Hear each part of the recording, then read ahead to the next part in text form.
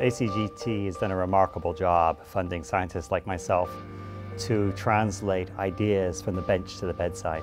There are legions of young scientists who are essentially the top of their game.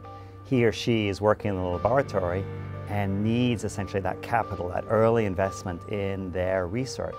Back in the day, and it actually wasn't so long ago, these were sort of tender moments in the field of gene and cell therapy for cancer. There really weren't many organizations such as ACGT to fund our work. Even the federal government took a pass on our research. So in the retrospectoscope, ACGT has done a remarkable job helping us with this new wave of immunotherapy. So T cells are in you and then they're in me, but their job really is to prevent us essentially from having infections. And they may have a role in fighting off tumor, but that role really can be amplified when you combine the world of immunology, the study of these cells called T cells, with gene therapy. You put the two together. So what ACGT did essentially was to fund that science, fund these two entities, the immunology and the gene therapy, to come together.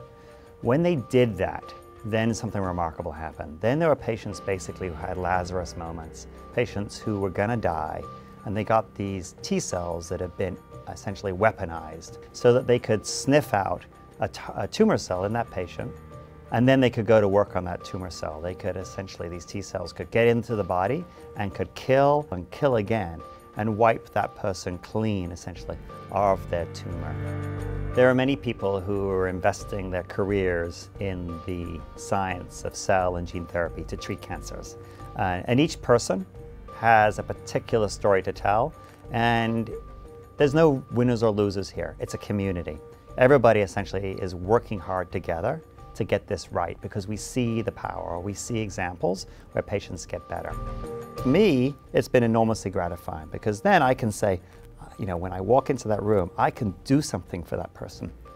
I can figure out at least an idea, and we can test that idea in that person. And we're not just going to give more chemotherapy or radiation or surgery. You need new, out-of-the-box thinking, and that's really where immunotherapy comes to play. And that's where the ACGT has been so helpful, because it encourages people like myself to think out of the box.